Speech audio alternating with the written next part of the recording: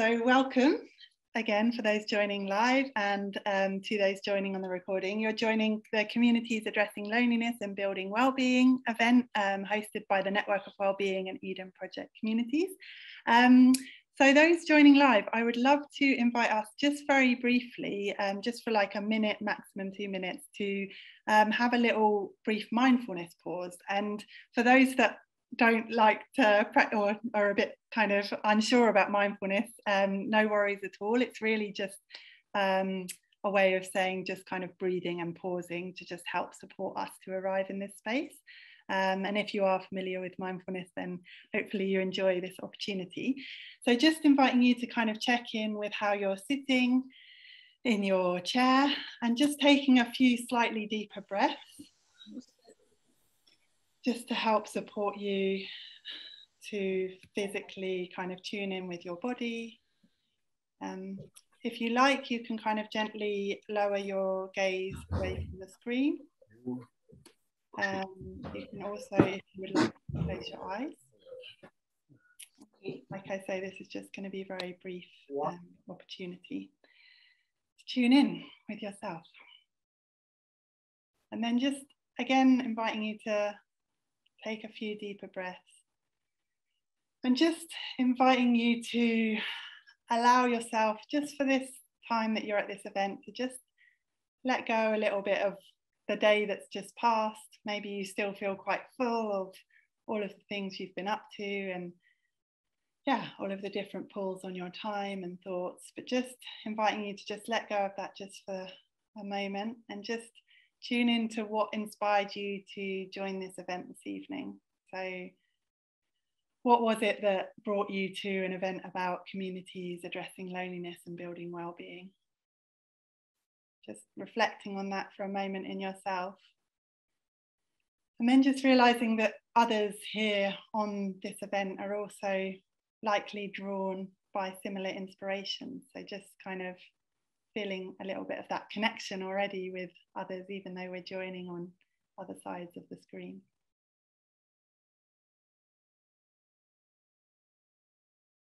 And then with a final few deeper breaths, I'll invite you to open your eyes again if your eyes were closed, or bring your eyes back up to the screen if they were lowered.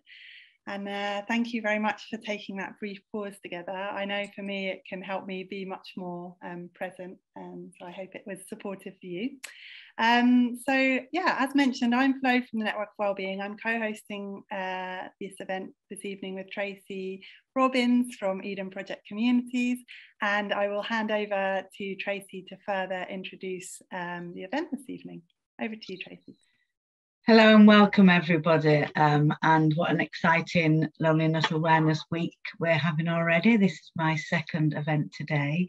My team and I at Eden Project Communities are on, I suppose, the positive side of trying to bring people together and foster those connections and relationships and informal networks that help keep people buoyed and keep them going during times of loneliness. So I've been working on the issue of loneliness since 2010, and maybe earlier if you count the fact I was rather chubby and ginger at school. But besides that, for me, it's a real passion, and actually working with the Network of Wellbeing, focusing on the connections and what we can all do about the issue around loneliness and the human response we need to it is really, really close to our heart. So I will be your safeguarding lead for the evening.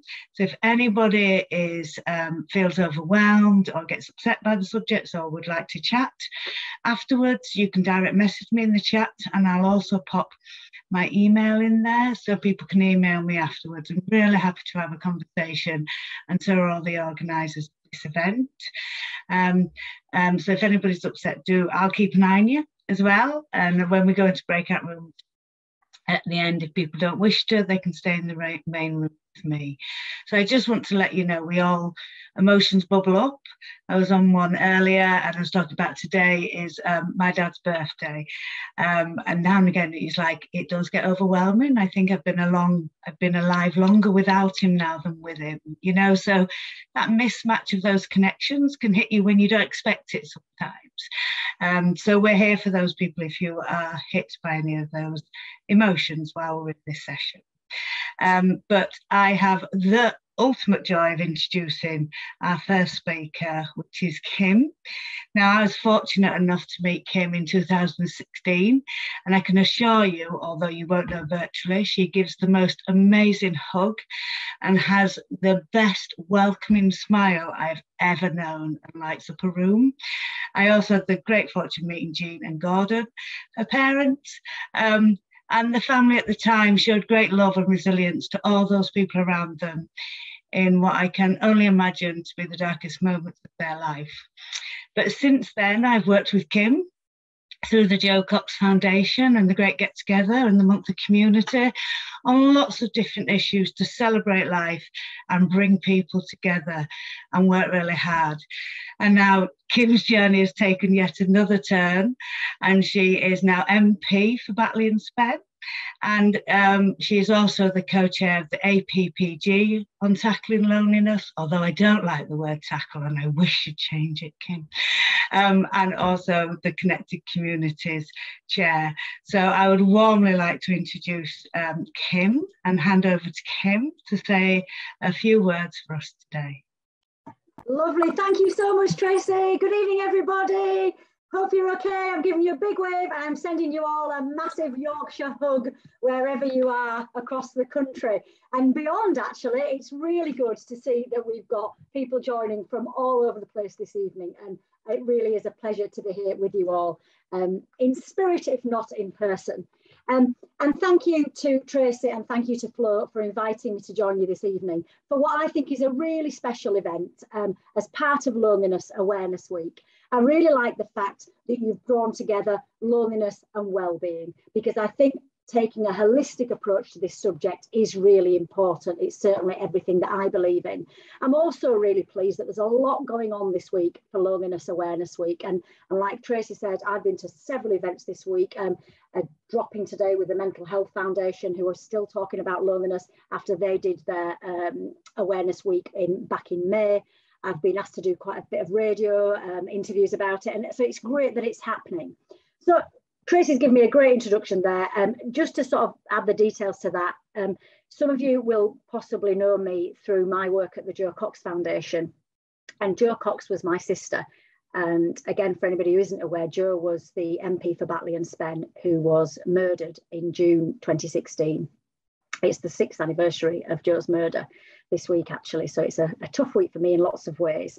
But it's great to be doing something so positive this week that I know Jo would be extremely, extremely proud of and pleased that it's happening. Prior to Jo being killed, my background was in the physical activity and health and wellbeing sector. So a lot of the issues that we're talking about tonight really bring together my 2 or 3 different lives that I've had. And that makes it really extra special for me. I used to work as a lecturer in health and wellbeing, and also had my own business working as a personal trainer and almost a life coach, although that's a bit of a cheesy expression I'm not that keen on. But basically working with people around health and wellbeing. And that's where I get my energy from people and from trying to help people. So that's a little bit about what brought me to this subject, but really my work on loneliness started after Jo was killed. And after that horrendous day, we took the decision as a family that we wanted to do things to remember Jo in a really positive way. We wanted to remember how she lived rather than how she died. So we set up the Jo Cox Foundation and we started working on some of the issues that Jo cared about. And loneliness was one of those. And Jo got involved in working on loneliness because she'd had her own personal experience. And when she was a student, for example, when she went away to university, and we both experienced loneliness then. Jo went down to Cambridge, and as a northern working class girl, she felt like a fish out of water. And because we'd been so close as kids, we were both really struggling. And it was before there were mobile phones or probably emails actually or anything like that. And we had some really tough times there. And I think that had really stayed with Jo. She also felt lonely, as many people do after she gave birth to her first child. So as a new mum or as a new parent, that can be quite a lonely place to be. And then on top of that personal experience, when Jo was knocking on doors to be our MP, what she found was that lots of people wanted to chat. They wanted a smiley face, they wanted an ear, they wanted someone to talk to. And it sort of really resonated with her that often they didn't want to talk about politics, goodness me, who does, but they wanted to have that conversation with somebody and to be listened to. So I think because of that, Jo started the work on loneliness on a cross-party basis with Seema Kennedy on the Conservative benches. And then after Jo was killed, Rachel Reeves, who was a friend of Jo's, said, we can't let this go, we've got to keep this work going. And she started working with Seema, again on a cross-party basis, to really turbocharge the work that Jo had started. And as a result of that, we ended up with the Jo Cox Commission on Loneliness, which led to the world's first ever Minister for Loneliness and the world's first ever government strategy for tackling loneliness. So all that work was absolutely brilliant, and it was building on the work, as Tracy alluded to earlier on, that so many amazing people had been doing for years before that, and it just needed that kickstart. And I guess for me, it was one of those moments where I really realised, as much as I hadn't been a political animal until that point, that politics can make a really big difference on some important issues that the country faces. And if you get an MP who is prepared to champion something for you, it can really get things going. Through the work that we did through Jo's Foundation, we did a lot around building strong communities. And as Tracy has mentioned already, the Great Get Together was at the heart of that. And this was the weekend of activities that we do on Jo's birthday, which is the 22nd of June. And really, this was an idea around connecting people, bringing people together, remembering Jo, but also building those communities where we all feel that we have a sense of identity and a sense of belonging. So that's kind of a bit of a work up until, I guess, last year for me.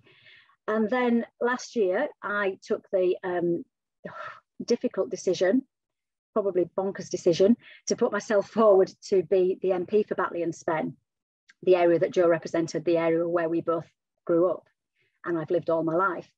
And after quite a not particularly pleasant experience of a by-election, I managed to get into post as the MP for Batley and Spen. It wasn't the plan, far from it, but what I'm now doing is thinking about how I can make a difference on the issues that I care about, the issues that Jo cared about, the issues that the country needs us to address, with a very different hat on. And that's why, as I think Flo said, I now co-chair the APPG on loneliness and connected communities. And I was honoured to be asked to do that. I do it with my parliamentary colleague and friend, Tracy Crouch, who was the world's first ever Minister for Loneliness, and she sits on the Conservative benches. And it's a really good example of how, you know, despite our differences, whether they're political or otherwise, you can work with people on issues that you both have a shared emotional attachment to. And I play football with Tracy in the all-party women's football team as well. She's pretty good at football. I'm not so good, but I have lots of fun. So that's how I really came to be looking at loneliness with my different hat on. But one thing I want to be clear about on this issue is it's the voluntary sector that leads the way on this stuff, not politicians. We need to be led by you, and we need to follow your example. And having done this for a few years in the voluntary sector, I feel that really, really deeply. And I would encourage you all to keep lobbying your MPs, lobbying people in government and local government, very much in local government as well, to keep loneliness and connection on their agendas, because it needs to be there. You're the experts. You know, I don't think there's experts in Parliament really on this stuff. You guys are the ones who need to feed us the information. And I think now, by you doing that, it's a really good opportunity for us to revisit that strategy that was produced in 2018. Have the government been doing what they said they would do? Let's be fair, in the middle of all that, we've had the pandemic, we've had the lockdowns, which dreadful, dreadful, dreadful in so many ways. I guess one positive that came out of it from a loneliness perspective is it got people talking about loneliness again, because sadly, more people than ever have experienced loneliness and isolation for the worst possible reasons. So I think we are at a moment in time now where we can really go for that turbocharging again of this agenda. I'm also really keen and happy that the APPG is about loneliness and connected communities, because there is a much broader narrative around loneliness, and that is the one of human connection. And I think we've got to keep talking about that as well.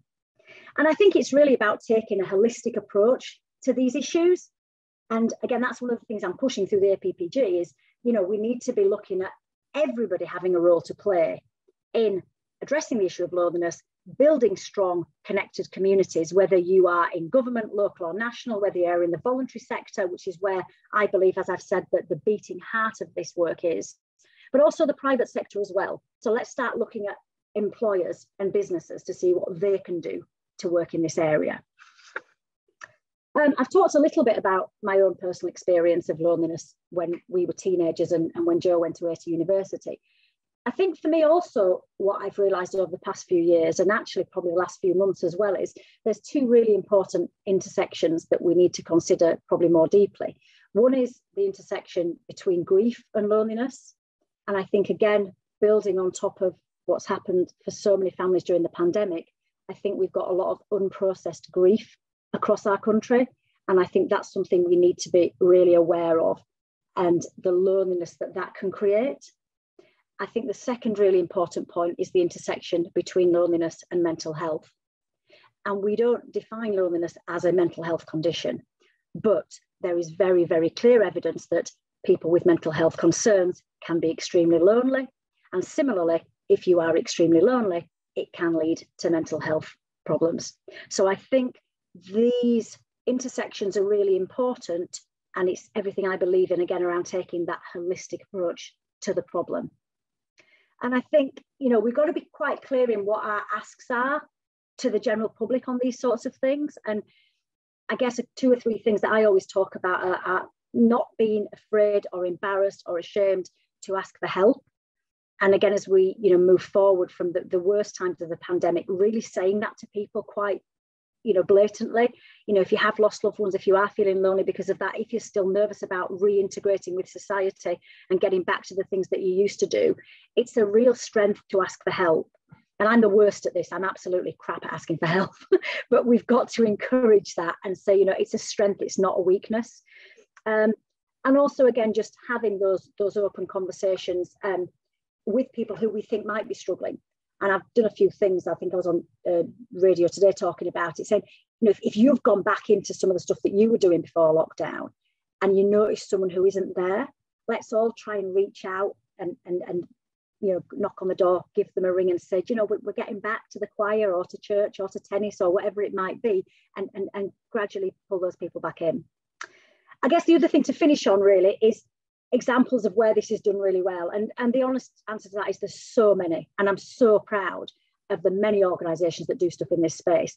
And that's from the really big, like the British Red Cross and the Co-op and organisations like that, and like the Eden communities, you know, quite big organisations, but to the really small, hyper-local work that goes on. And I've seen a lot of that in Batley and Spen in our community in the last few years. And I know there's many examples, whether it's the Friendly Benches or the Coffee Caravan in Suffolk, or, you know, those little hyper-local groups that do amazing things. You are so important to this work. And, you know, I think we all need to acknowledge that and be incredibly grateful for that. You've also got those national organisations that have a local remit as well, things like the Royal Voluntary Service, Age UK, Re-Engage, you know, where they are national organisations, but the local work is really important. And I've attended loads of fantastic events for some of those organisations. I think we also need to give a big shout out to the Marmalade Trust, who were actually the people who invented Loneliness Awareness Week. And it's fantastic that they've done so much. Amy, who is the fantastic lady behind that, I think sadly has got COVID at the moment. Oh no! But someone from the Marmalade Trust was in Parliament today, and it was lovely to be able to meet up with her.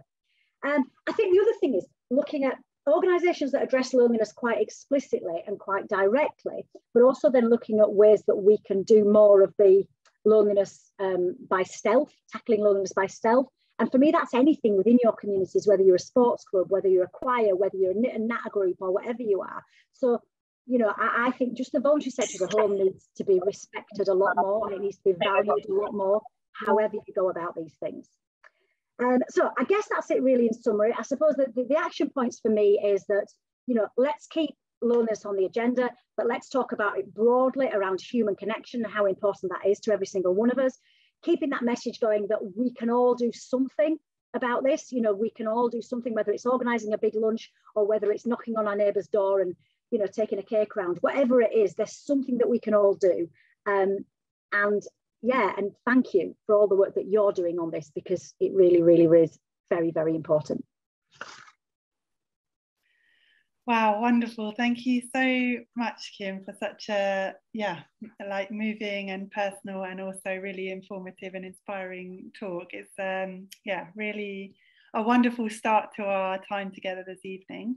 And just to let everyone know that because we're really thankful and lucky to have Kim with us this evening during such a busy week as Loneliness Awareness Week. So Kim will be staying with us for about another 5 or max 10 minutes. So if you've got any questions for Kim, I see a few have come in through the chat box. We'll try and ask a few questions for Kim now before we go to our further 2 speakers for the evening. So do put those in the chat box now, and we'll try and get through a few of those questions for you, Kim, if that's okay. I'm really, it's wonderful that you talked about the role of organisations big and small, because we're going to be handing over later to Lindsay and Nuala, our further speakers, who will be talking about that in practice. So, but yeah, that's a really great kind of lead into what we're going to be sharing later in the event. But just to start with a kind of broad question about maybe of course loneliness can be a very personal and a very individual issue in a lot of ways. So one question is, what issues can arise when trying to address such a personal issue at a kind of government and policy level? I think it's remembering that even though it sometimes doesn't feel like it, politicians are people too. Although in this place you wouldn't always know it. But anyway, but remembering that probably at some point everybody in this place, in Parliament, has experienced loneliness or will know somebody who has. And I guess, again, that's what I always try and do. And I'm not institutionalized enough yet to not be able to do it, is looking at the real world and then looking at the world of Westminster and the world of politics, and making those human connections and sharing those human stories is really important. So trying to, you know, again, as I've tried to do tonight, and I always try and do, is give my own personal experiences in the political arena as well. Yeah. Interesting, I'm working on the online safety bill at the moment as well, and it's really easy to think the online safety bill is up here, and you know, we need to give examples of what the manifestations of political policy are in the real world. And I think that's something I always try and do. Does that make sense? Makes complete sense, and it really helps to bring the issues home, like you say, and show the impact that it has on people's day-to-day lives. And in a lot of ways, so many political issues are also of course such direct personal issues, you know. So I think with loneliness, it becomes even more important to remember those human aspects that you've talked about. A question from Helen is about you mentioned that the voluntary sector is the beating heart of addressing isolation and loneliness, but there can be a lot of challenges in the funding landscape, particularly in the Northeast. How would you recommend that this is addressed in order to continue this vital work? Helen asks. I think that's a really important point, and I think that's partly where holding the government to account is important. You know, there were a lot of promises made in 2018, and part of that was about investment. Let's make sure that that investment is being followed through. So that's where lobbying your MP is really important. I think there's a bigger issue with the voluntary sector and funding, and having experienced it myself, this really resonates with me, is short-term funding. You know, 6 months, 12 months, what can you actually do in 6 or 12 months? You're just getting going, aren't you? So I think we all need to lobby funders to look more at long-term funding. I'm doing something in the constituency in a couple of weeks' time with sports clubs and organisations, and that's one of the big points I'm going to make there to the National Lottery and to Sport England, is there's no point giving those little short-term grants, because you spend half that time writing the next funding bid or worrying about where the next money is coming from. So I think lobby MPs and local government as well, you know, make sure that if there's any money coming from the council, that they take a long-term view on it, because a lot of this stuff, probably a bit naughty saying this, but is doing a lot of the council's stuff for them. So they should be prepared to put money behind it with a long-term strategy and with a long-term plan. And I think make that, the more of you and us make that point to funders, I think the more it will eventually sink in. And I think the other point, sorry, just a quick point on that as well, is sometimes I know there's an issue in the chat, a question in the chat there about the word loneliness. Sometimes you might be a bit more stealthy in how you do things. So you might use a bit of a hook, which might be around the creative arts, or it might be around sport, or it might be around something else. And it's kind of doing that, addressing loneliness and connection, you know, more subtly. And it ticks other boxes as well. I mean, we do a lot of stuff around in the foundation around cohesion. You know, so you're doing community cohesion, but you're also addressing loneliness and lots of other issues as well. So be a bit more creative, I think, about how you design your projects. Yeah, no, that's really helpful, and looking at that kind of holistic, integrated approach. So I think I'm aware that we're short of time, so maybe we're going to, I'll take one more question that's come from Jackie around kind of mapping the different types of connected and resilient communities. So and this maybe is a question for you, but also like we're going to go on to, you know, share with each other and connect with each other. So Jackie asked, have you thought about or got any views on community mapping to help create more connected and resilient communities, helping people to find the opportunities, resources and places to connect with each other and more? So maybe that's a question for you, Kim, but also to share with, you know, for us to reflect on throughout this event, if others have views on that as well. Yeah, I mean, I think there's two things there. I'm not exactly sure which bit Jackie means, but there's the national piece around that, connecting the connectors. And certainly one of the things that I was really proud of that Joe's Foundation did during lockdown was set up something called the Connection Coalition, which I think some people have heard of. And this was doing just that. This was a national mapping exercise around who is doing this work on loneliness and human connection. And that is still going. So if anyone wants to find out more about the Connection Coalition, I would suggest getting in touch with the Joe Cox Foundation around that. Yeah. And again, that comes back to again the point about funding. If we join together, we've got a much louder voice and a more powerful voice. So I think that's one thing. I think in terms of what that looks like at a local level, I guess it's getting yourself out there and meeting other people and organisations who are doing things in that space. I mean, I'm doing that now as the MP, but I did it before through Joe's Foundation. And one of the things that I realised really quickly was you don't need to reinvent the wheel. There will be other people doing this good stuff. But one of the weaknesses of people in the voluntary sector is we're not always very good at blowing our own trumpets. So sometimes it's a question of finding those people and then joining the dots. And again, when it comes to funding, you know, I used to encourage, do a joint funding bid. So it might be the local sports club and the local you know, organisation who do something around arts and crafts. Could you join something together? Could you do it with a young person's group? Could you do a project or an event that brings people together in that community? So there's the national piece around connecting organisations. And again, I mean, this is what tonight's about, isn't it? Forget me wittering on, meet each other, join each other in the chat. And you know, you've got a massive network here of groups across the country, get to know each other and have that powerful voice together. Thank you so much, Kim. That's such a lovely point to kind of lead us into the rest of our event this evening. And yeah, we'll definitely share the link to the Connection Coalition in our follow-up email so that people can look into that, and definitely we'll spend some more time connecting with each other this evening. So just want to say a really warm and big thank you to you for taking the time to share with us this evening. And yeah, feel free to stay as long as you are able to, of course, but I know that you might need to drop off at some point. I do need to go, Flo, but I just want to say a massive thank you to you, massive thank you to Tracy and to everybody on the call tonight. Thank you for everything that you do. It really does make a difference. And I know it can be hard sometimes, particularly when you are in a small organisation, there's only a few of you. Just keep going, because you can do it. You can tell you used to be a coach. Bye, thank you. Thanks for the pep talk. So with those inspiring words from Kim, we will move on to our next lovely speaker of the evening, which is Lindsay. So I'm just going to give Lindsay Kaysen a brief introduction. Lindsay's from the Empowerment Charity, and she's the service manager and is working to help reduce loneliness through connecting the community on various projects together with her team. So we're going to hear more about her work, and that's an example in practice of some of the wider issues that Kim was talking about there. So over to you, Lindsay. Great, thank you. Following Kim is like really difficult because a lot of my notes that I've made, the top tips, she's sort of just covered them, but that's fine, I'm still going to go ahead.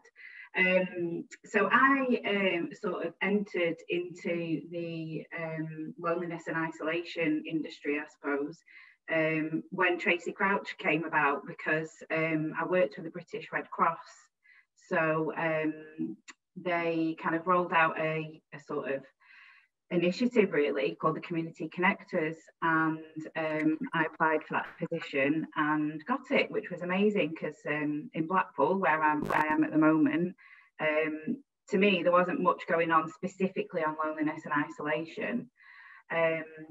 I just wanted to talk a little bit about my work journey though before that, because I think, you know, there's lots of different people on the line, and I think that my career has been so all over the place, and I think that's kind of made me who I am today, and I think I'm best placed to do what I'm doing.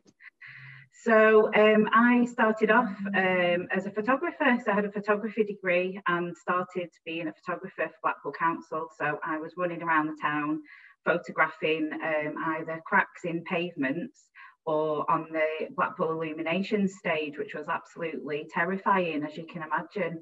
And after a couple of years, I decided it's good, but I need more connection. And I experienced that loneliness and isolation myself. Obviously, looking back now, I can see what it was. But, you know, being a sole trader, it's very difficult to get that connection. Especially when you're young and all your friends are going out and maybe having a party, and then you're like, oh, I can't do that because I've got to get up the next day. You know, it's quite difficult. So I started looking at different funding. But what was funny, my friend said, you should apply for an Arts Council grant. And I'd never heard of the Arts Council. I had no idea what the Arts Council was. And I had a look and I thought, oh, that'd be nice. That'd be really lovely. I'd be able to bring people together and do photography and creative things. So I just wrote this bid and sent it off. And then randomly, I got a phone call from my mum saying there's a massive brown envelope. And I was like, what is it? What's in it? Open it. And I'd been awarded like £10,000. And I thought, oh my God, like I'm going to actually have to do something now. So it was really the start of me working in the community and just bringing people together. And I kind of realised that the actual activity, it didn't really matter what it was actually the things that happened when you just brought people together to do some shared activity. And that's really the running theme of some of the stuff I've done over the last couple of years, really. But it was fantastic. I had a great time. And then it finished and I thought, oh no, what now? So I carried on working in the community. And as I say, that led me to working with the British Red Cross, where I learned very, very much specifically on loneliness and isolation. It all kind of made sense then, the work I'd done in the community before, that's what it is about. It is reducing that loneliness through a social connection of some sort. So yeah, that ran for 2 years and it was a fantastic experience. I learned a lot, I met a lot of people, and I realised that I wanted to do more in Blackpool, and that's how I found Empowerment Charity. My boss is on the line at the moment, so I'm trying not to look at him, to be honest. I hope I'm going to do the pitch right here, but Empowerment Charity was just a very sort of, it seemed quite a quiet, amazing charity that was doing so much work that no one knew about. And I was really gobsmacked when I walked in, because I just felt really welcome and like I found people that were doing things that were amazing, and I just kind of wanted to be with them.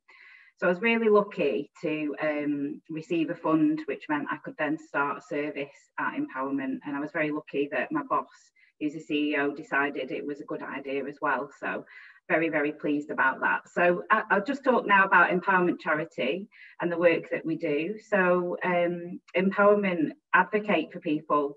It doesn't matter who you are. We advocate. So we advocate for adults, we advocate for children. We have a lived experience team. So the lived experience team are people with multiple disadvantaged backgrounds that are now, you know, out there advocating for people that have been in their positions.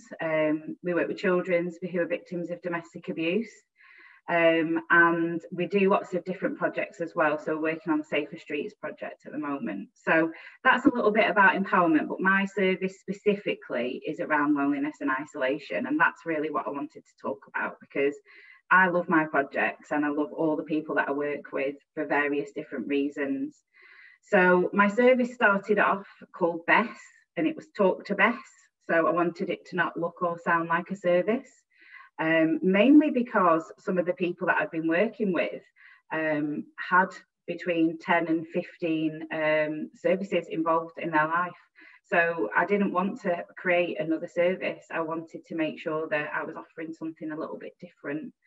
And we started, and then all of a sudden the pandemic hit, and I was like, oh no, now what? So I started Best Buddies, which was a telephone befriending service. So there wasn't one in Blackpool before.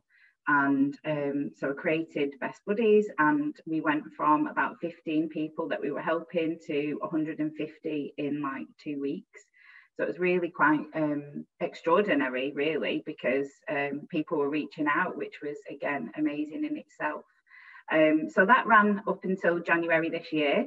And along the way, new projects emerged. So we have a project in an area of Blackpool called Claremont, which is a very deprived area, but there's amazing people that live there that do a lot of amazing things.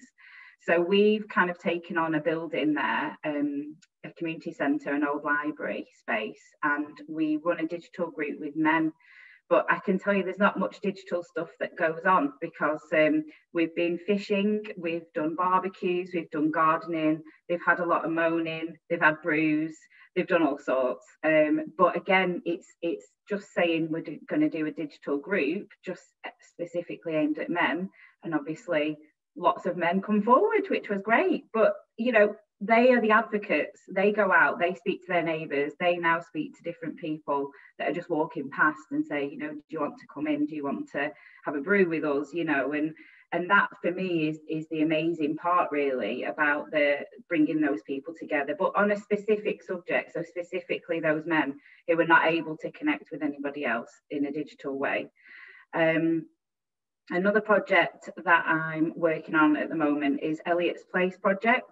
So I am going to talk a little bit about suicide at the moment, but we do have lovely Tracy here as our safeguarding. So please reach out if you feel that you need to. Elliot was a young man in Blackpool who sadly lost his life to suicide. And we've been speaking about wanting to work with young men in Blackpool for quite a long time, really, but there hadn't really been the right kind of opportunity to do that. Obviously, we don't want to duplicate work. So we spoke with Elliot's family 1 week after he'd lost his life. And as a result, we now have fundraised, and we have a huge building. I say huge, it's 2 containers, but we have a huge space. We have a building in the Empowerment Garden. And we literally today just took on our 2nd member of staff. And we are creating a community of young men who can support each other through any sort of mental health issues that they might have, any sort of anything that they want to do. I'm just going to help to facilitate that, because there is nothing in Blackpool, and it's really difficult to hear that the work that we're doing is new and needed, because I thought there was other things happening, and that's really difficult. But it's an answer in itself. It gives me an opportunity to obviously do something about that. As a side of that, we have held our first event for people that have experienced a loss and a bereavement through suicide, which is going to become a yearly thing. And that's then led on to writing a strategy for Blackpool. So there's lots and lots of things going on that are specifically aimed at people that experience loneliness. We do lots of other fun things. We do craft groups. We have a chatty cafe every Christmas. We had a walking group recently, and I'm sure there's many more things to come. So I can't see the time, and I'm probably trying to rush myself a little bit here, but I just wanted to give you a quick top 10 tips, because I think that's always handy when you come onto one of these webinars. So the first 5 are general wellbeing tips that I've taken for myself, and then the other 5 are practical. As I say, Kim beat me to it on a few of them, but I'll quickly run through them. So I'd say my first tip is to go with your gut. So you're usually right, and I think that's really, really important, because sometimes you doubt yourself, and actually you know best because you're the person that's best placed. And if you don't go with your gut and you learn a lesson, then you've kind of gone with your gut at the same time. Number 2 is it's okay to fail. So it really, really, really doesn't matter what anybody else thinks, which sometimes we might not do things because we think that others who are watching in the sidelines might say something. Who cares? Just go for it. At the end of the day, you're doing it, they're not, and it's fine if you fail. It really is. Number 3 is to be brave. So it can be really, really tough at times when you're working out there in the community and you're on your own, or you're just starting off, or you've got some crazy, wacky idea that you think, I'm going to go for this. What do you think? You know, just do it. Just be brave, because I just think that you'll look back and see what you've achieved and think, gosh, like, I'm glad I didn't give up on that. Number 4 is be different. So basically, my inspiration comes from going to random places and doing random things. So even just getting on a train or a bus, or going to a different town, or looking at in the library, you know, just keep an open mind, because inspiration will come. You know, if you're feeling like you're having a lull in your ideas, or you're not sure about an idea, I would say just go and do something a little bit different, and I think that it will come out eventually. Or just bank the idea, just put it to the side, because it will come up at some point. Number 5 is definitely look after yourself. So you obviously are probably on here, there's some people that do every single part of their business or their community group. Just make sure you set your boundaries, you know, turn your notifications off at 8 o'clock and don't turn them on till 8 in the morning.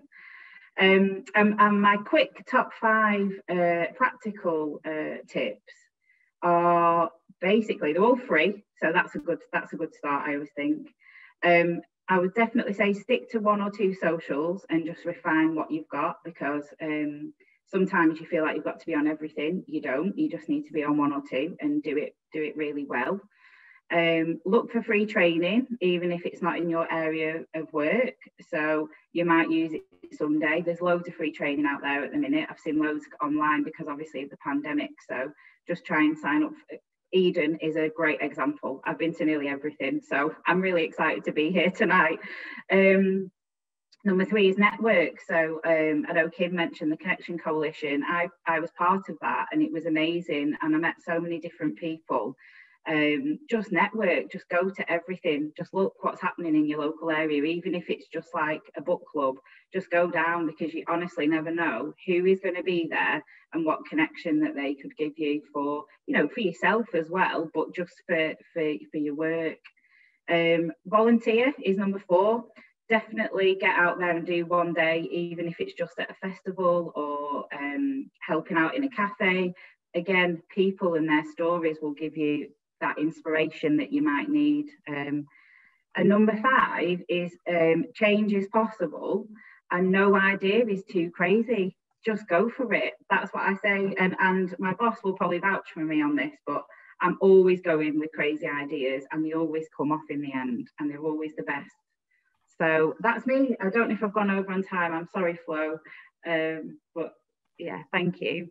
No worries at all. Thank you so much, Lindsay. I'll hand over to Grania to ask you a few questions. Lindsay, thanks for that. It was particularly those top tips, so useful. And we have had a few questions beforehand and also during the chat. So I just want to start off with Sally Harlan's question, which is, how do you reach out to people or identify them when they're needing help? Quite often people don't realise that they're lonely or isolated, or don't want people to approach them and maybe refuse help. What do you do in that respect? There's a few different things, really. Sometimes people come to me by way of a referral, which is sort of usually the kind of social prescribers or the medical side of things. That's fine, obviously, because it's really helpful. Sometimes I probably get once or twice a year, I get 1 email of someone saying, I'm lonely and I need some assistance. And that's always really great, because you know, someone's had that, taken that first step. But I completely understand what you're saying when you say, how do you actually get to people who are isolated? Because usually they are actively isolating themselves. All I can say is that if you start to put things on in different areas, so if you just do a random I don't know, coffee morning, or put a Facebook post out there and say, you know, we're going to meet up here and we're going to do a walk, please come along. It does start to kind of gather a bit of momentum as you go, because people start to talk to other people and build the confidence. You only need like 1 or 2 people to come to anything that you put on. If you're expecting 100 or 25, then that's fine. But if 1 comes, that's 1 more person. And when you build that confidence in that 1 person, I guarantee when they go home, they might see someone and go, actually, I'm just going to say hi to them across the road. Or if you're even in a shop, you know, well, what are you up to tonight? You know, any sort of connection and showing that kindness, I think it's quite infectious and in a really good way, in a positive way. But yeah. And how, that's really good, thank you. How do you involve users in the design and kind of how you choose which projects to run? So that's an amazing question, thank you. Everything that we do at Empowerment is co-produced, which basically means we don't do something just because we think that it needs to happen. So for example, with Elliot's Place, we know that there is a need because we see statistics and things like that that are really not the best things to be looking at, but you can see there's a need. But then, okay, well, what is it they actually want? So we built the space. The space it just kind of looks like a house. It doesn't look like a bit of a service. It's a chill out space, I guess. But then in the actual design of what is Elliot's Place going to offer, we've actually invited young men. I wasn't there. I'm a lady, obviously, but we have young men and another man facilitated. And we said, right, so what's good and what's bad? What's your experience? And they just had a general conversation with a youth worker around, you know, what's your experience been? So, you know, oh, well, at Elliot's Place, will there be a reception? Absolutely not. Oh, good, because we don't like walking up to reception. Great, that's good. So will we need a referral? Well, no, we won't have a referral process, but we will have some things in place to keep you safe. All right, okay, we don't mind that.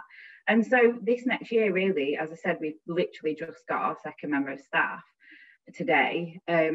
Those 2 guys, because we have employed two young men actually, they're going to be chatting to the guys over this next year, and we will learn and work and adapt and change so that it is fully for that person, because there is literally no point in me saying that's what you young lads need, because I'm not a young lad and I've not walked in their shoes. So it will be user-led, basically. That's really helpful. We just lost Sally during that. She's just rejoined us again. But one of the other questions was around how you monitor effectiveness. I think you've answered that to some degree there, and what you've been saying about how you involve the young people in shaping those projects. But thinking more generally, if people had to do 2 things, what would you suggest? Because I know funders ask for evaluation and monitoring effectiveness, but you know, what's the thing that has given you the most benefit that you've done? What's the what? Sorry. What type of monitoring have you done that you found monitoring? Sorry, my accent.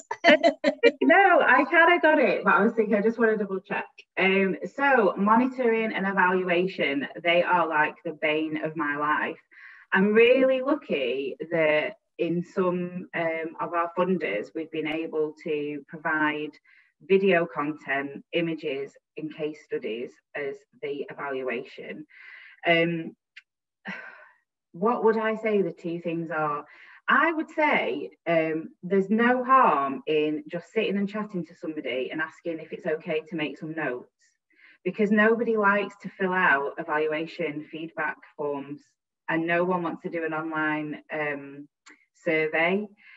Look at the things that you don't like to do. So if like you stood in Tesco's and you're going out of the shopping, and you don't want to be stopped to be talked to about something to do with whatever that cause might be, you might stop if people look a bit friendly. They've got this is just an example that I did the other day actually, some knitting stuff there, and then I just chatted to people really, and I said, well, what is? He said, oh, we don't really like giving to charity. I said, well, I'm not asking you to give me anything, I'm just asking about how are you today? Oh, right.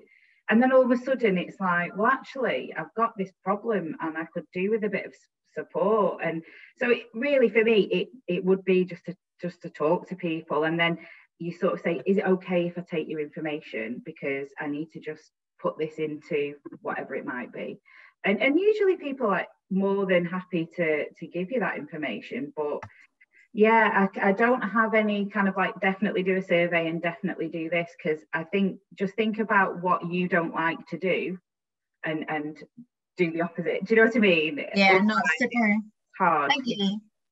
That's so good. Thank you very much. I'm just going to take the chance now to move on to Nuala, our other speaker. So just to give everyone a little bit of context, when we were designing the session today, and should I just say as well, thank you so much, Lindsay, for that. It was so very useful. When we were designing the session today, we wanted to have a balance of projects kind of that are at a larger scale and maybe things that we can do as individuals. So we're inviting Nuala O'Toole today, who's an Eden Project Communities Network member. She's also very active in her own community in Northern Ireland. Before I introduce and bring Nuala on to speak, I just wanted to say that, you know, there was a popularised saying during the pandemic, and that was, you know, around how we're all in the same storm, but not necessarily in the same boat. And I think that what Nuala has done with her project that she started at a local level, and she's going to come on and introduce it herself, so I don't want to spoil that, really did something around recognising that, you know, if you were in a good place, you could do something. But actually, even if you weren't feeling that great yourself, doing something positive can really change your mood and your feelings maybe of loneliness, and maybe help you feel more connected as well. So without further ado, I'm going to hand over to Nuala, who is very definitely a battery charger, something that makes a big difference in, you know, in reaching out and connecting in communities. So over to you, Nuala, just to say a little bit about what you did and why you got started with the Kindness Postbox, please. Hello, thank you, Grania. First of all, everybody, I have imposter syndrome, okay? I had no idea what I was doing, but I knew when the pandemic happened that I had to stay indoors and I was getting lonely. So if I was getting lonely, other people were getting lonely. And then I was reading stories to nursing home residents, and we got chatting with the staff, and they were saying how the morale was shifting down and nobody could come in and everybody was getting very isolated, and basically the cheese was coming off everybody's cracker. So I thought, that's not good.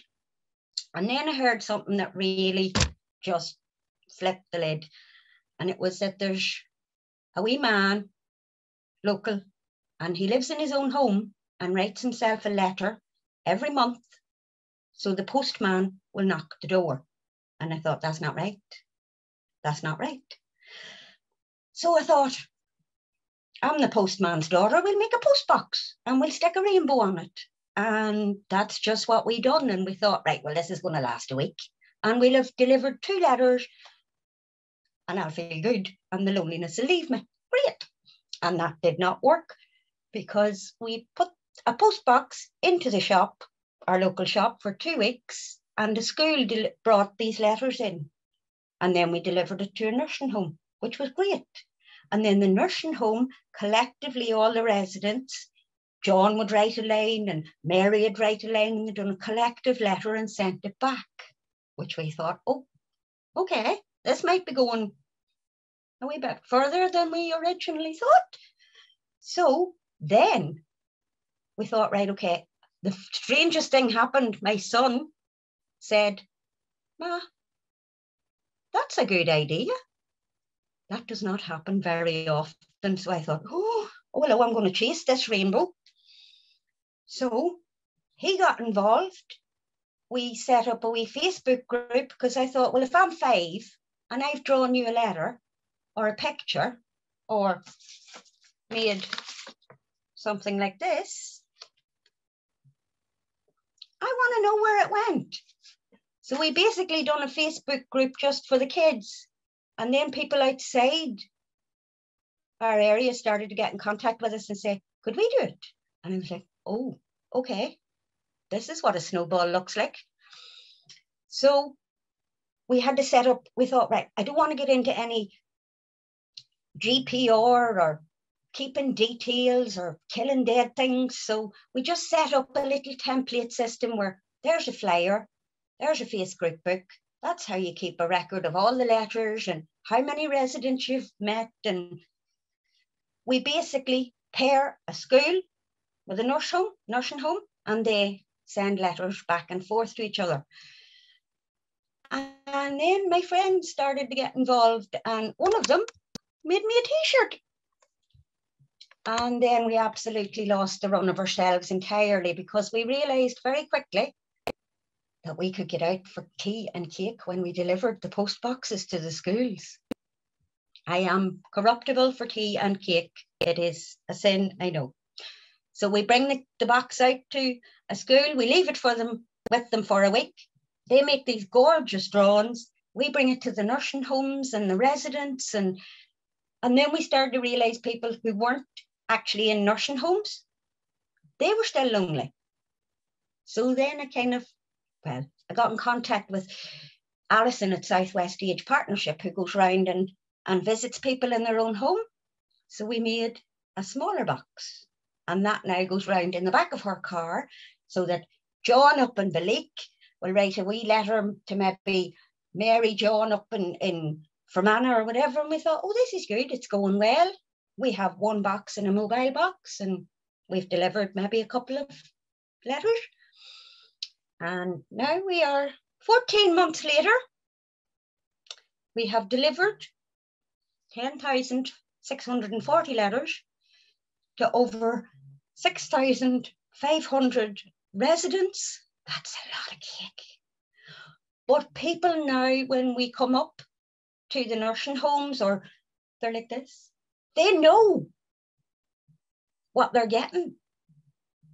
And they're actually wallpapering their little rooms and writing back. And then we've realised that people that from the nursing homes and the schools were, yeah, let's keep this going.